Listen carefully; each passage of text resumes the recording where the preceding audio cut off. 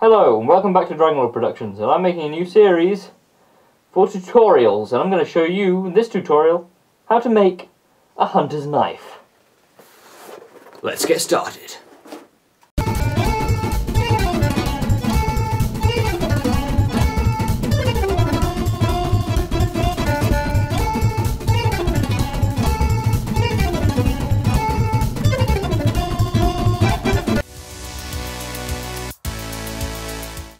Okay, first off you need a craft knife, a ruler, piece of paper or card, depending on what you want, a pencil, and a cutting board. Or you can download a template from my site.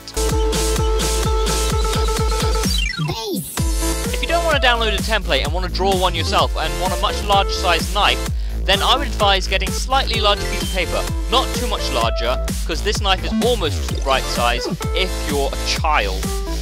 Then you can either look on the internet and study the knife very carefully, just like I did drawing this template, and just estimate all the sizes. Or if you want to be all technical and get it as accurate as possible, you can take some kind of measurements and figure it out that way using maths, which I cannot be bothered to do. Or you can just study my design and work from there. Or I suppose if you're just going for accuracy and still don't want to draw it yourself, you can just download my file onto a larger piece of paper if you have a printer big enough.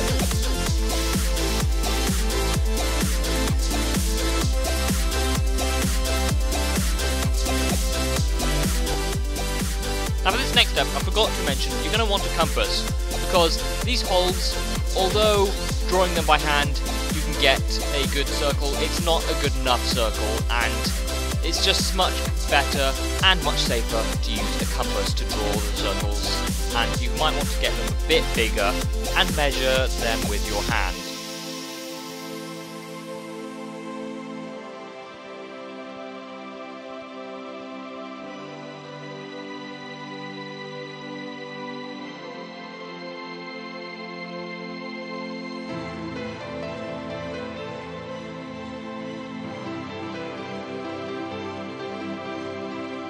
You may want to be a little more careful than I am being with my knife. In case you cut your fingers off, I would not advise keeping your hands overly too close to the knife, in case you cut your fingers off.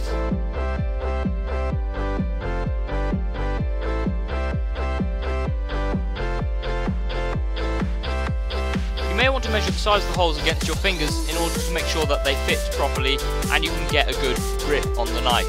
Remembering that the one at the end of the handle is for your thumb and the one closer to the blade for your little finger. Now you've cut out your stencil, you can place it on the foam and start marking it out.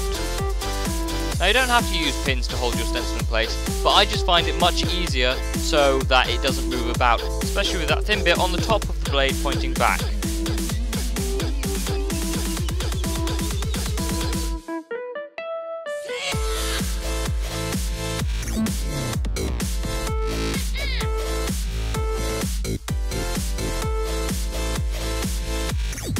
After that, you can then start cutting out in the foam.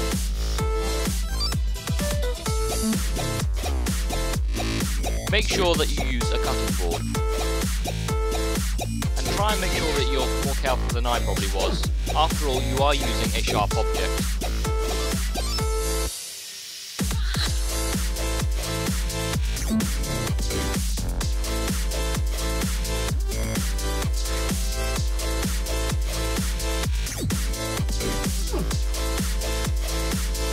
As you can see, I found it easier to cut the knife away from the rest of the foam so that I can work in more detail.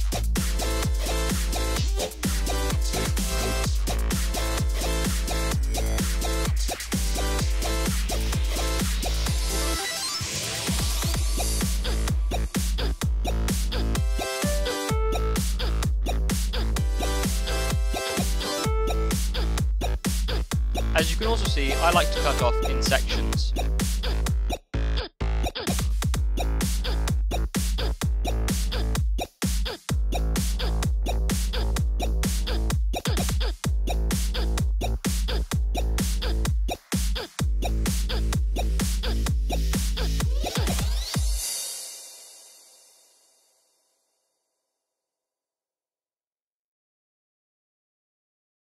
Okay, so that was the tutorial, and this is the finished product. Oh. Okay, so this isn't the finished product of what I was showing you to make. It is the same design, the same style, based off of the same knife, but the problem is this one's actually made of wood. It's much sturdier than the foam one.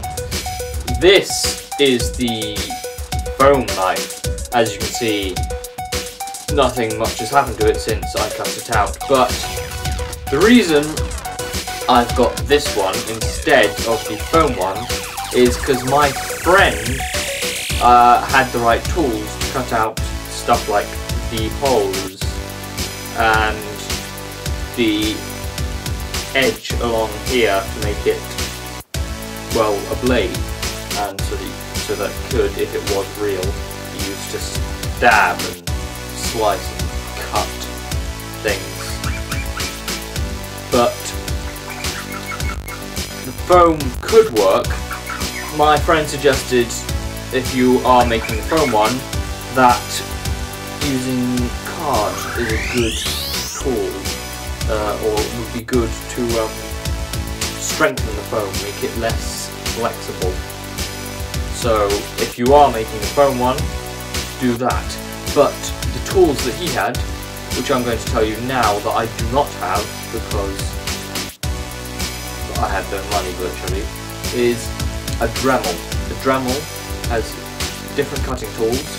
One is a small rotational blade, which you use to cut along here, and then another one is like a little sticky outlet, it's really fast, which you use to dig in and cut around these holes here.